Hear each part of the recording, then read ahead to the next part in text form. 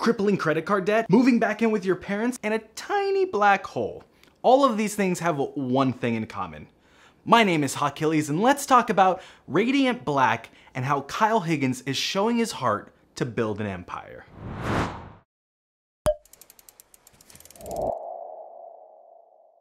This week, Kyle Higgins and Marcelo Costa dropped their creator-owned series, Radiant Black. And if those names sound familiar to you on this channel, well, it's because they should. We've talked about Kyle on this channel before, most recently for co-writing Marvel's The Rise of Ultraman with Matt Groom. And of course for his run on Mighty Morphin Power Rangers, which turned out to be steroids for the franchise itself. Speaking of Power Rangers, artist Marcelo Costa might be familiar to some of you for his work on the same series. Marcelo was the colorist for the landmark event Shattered Grid, as well as the first original graphic novel Soul of the Dragon. While in this book, Costa moves to the artist role and makes it known that he is right at home. But before we talk about art, let me dial it back and tell you what this series is about. Meet Nathan Burnett, a 30-year-old writer who's having a hard time doing just that. Such a hard time, in fact, that he's forced to move back in with his parents after being buried in debt. No, seriously, like 5 figures in debt. And taking him from big city Los Angeles to the 2,500 resident town of Lockport, Illinois is obviously weighing on him a bit much. Well, and the credit card debt, that probably weighs heavy too. When Nathan's first night back with an old friend becomes a little more than he bargained for, a fateful meeting with a mysterious little black hole gives him awesome powers and a suit to boot. That's your premise, and I'm here to assure you that this isn't your run-of-the-mill superhero book. Let's start spoiler-free, and I'll warn you when we get a little deeper. Kyle Higgins has said that Nathan is sort of a Spider-Man for millennials, and after reading the first few pages, you can absolutely see why. But it isn't until the end of the book that those comparisons stop being just skin deep. Anyone can write hero down on their luck, but what makes Nathan relatable is Kyle's background. Everything from being a writer to sharing a hometown, you can tell that Higgins is writing from experience. And the feelings that Nathan is going through is something that's relatable to everyone, especially after the last year. And as regulars of the channel know, I'm a huge fan of Tokusatsu. I mean, come on, it's literally the first word of the intro. Kyle has talked about the Toku influences of this book, and I can't bring them up without talking about what Marcelo Costa delivers. And my god, does he deliver. The suit just looks more brilliant every time you flip the page. I won't put it in the video because it needs to be experienced, but the transformation sequence is beautiful. The layout design is so kinetic that it feels like it would be at home in any Japanese tokusatsu. The characters that aren't in suit look great too. Costa conveys a tense situation with spot-on facial expressions. It's disheartening to open a book and the hero is the only person who had work put in. That's not this book. In fact, all the named characters are completely distinct in their own ways. Even the backgrounds look great. To really praise the book, I need to talk about a specific panel and I can't do that without spoiling it, so if you haven't read the book yet, skip to this time code in the video. For the rest of you, that was your warning because we're going full spoilers. I want to talk about this panel. Nathan is just realizing what happened to him.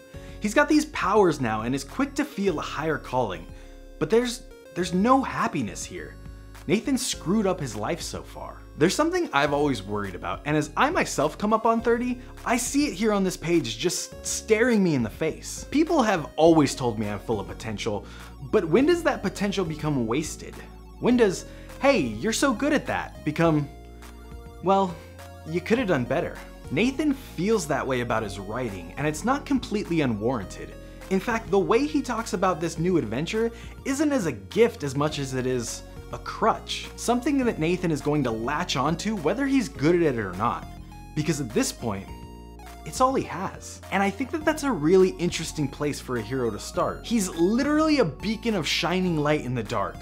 But the heart behind that symbol is so burnt out that it's gonna be hard to shine just as bright. The last page gives us the hook going forward, and it is straight out of a tokusatsu show. While Higgins has talked about how the idea for this series came from his time on Power Rangers, I think there's a lot more to that statement than he's letting on. He's compared Nathan to the likes of a Kamen Rider or a Metal Hero, but deep down the line, I think Higgins is building an ensemble cast. Think of it like if all the Power Rangers got their powers separately and had different goals. But this is issue 1 and this is just my theory and I could be completely wrong. Kyle, if you're watching, DM me, let me know. I said at the beginning of this video that Higgins was showing his heart to build an empire. And that brings us to his letter to the readers at the end. Kyle chronicles his love and struggle with Power Rangers growing up, and it's really something everyone on this channel can relate to. He then talks about writing the Power Rangers comic, and one passage specifically stuck out to me. Quote, "I didn't write the property as I remember it existing. I wrote the property as I remembered it making me feel." I think that tenet was so important in reinvigorating the franchise the way that he did.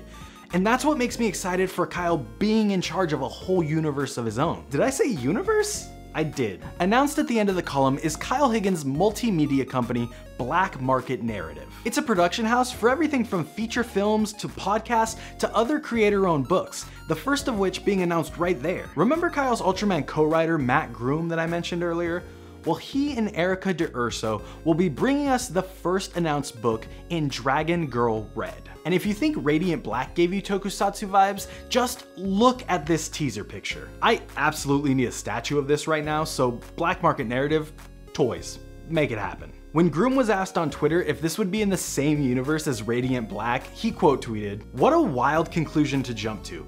Why ever would you think such a thing? Move along, nothing to see here." Dragon Girl Red will be launching a Kickstarter in March, and you can get more info on it and future projects at radiant.black/newsletter. With all that said, Radiant Black is a great book. They delivered, and I'm so on board with wherever this goes. But I expected a great book from Higgins and Costa.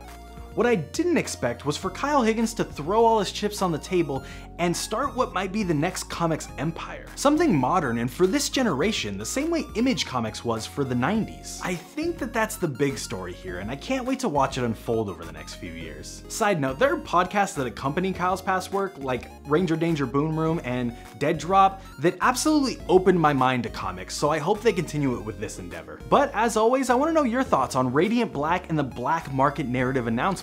Leave them in the comments section down below, or if you want to talk to me about them live, I stream on Twitch every Tuesday and Thursday 7 p.m. and Saturday mornings at 7 a.m. Plus, I want to be your friend. Come find me on any social media. They are all right there on the screen.